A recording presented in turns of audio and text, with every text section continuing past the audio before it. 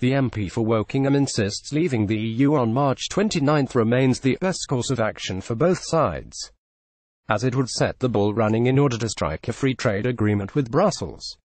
Mr. Redwood wrote on Twitter, "I see no reason for a delay in Brexit. The EU has always said we can't negotiate a trade deal with them until we've left. That is why the best course of action for both sides is for the UK to leave on the 29th of March, but both to immediately enter serious talks about a free trade deal." The Tory backbencher maintains any potential delay will create further uncertainty for people and businesses across the country.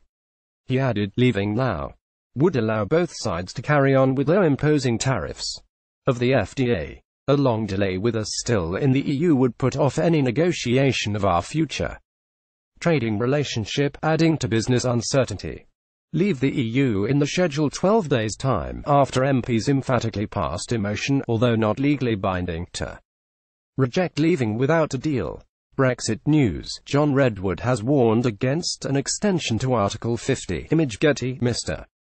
Redwood also hit out at Remainers, who are looking to thwart the will of the 17.4 million people who voted for Brexit in the 2016 referendum. He said, "Remain appeals to democracy whilst disagreeing with its findings. Remain loves democracy only when the vote goes their way." Theresa May is set to hold a third meaningful vote in the Commons this week despite suffering a defeat by 149 votes just 5 days ago.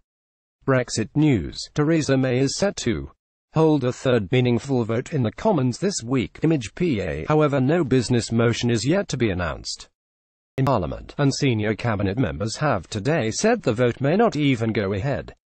Chancellor Philip Hammond stated, "The vote is not definitely going to be this week," whilst International Trade Secretary said the vote will be determined by whether we can succeed in getting that vote through the House of Commons, should the Mrs. May overturn two of the biggest government defeats in history and get her deal through the Commons at the third attempt. She will inform Brussels of the UK's intention to seek a shorter extension to Article 50 when she meets EU leaders in Brussels on Thursday.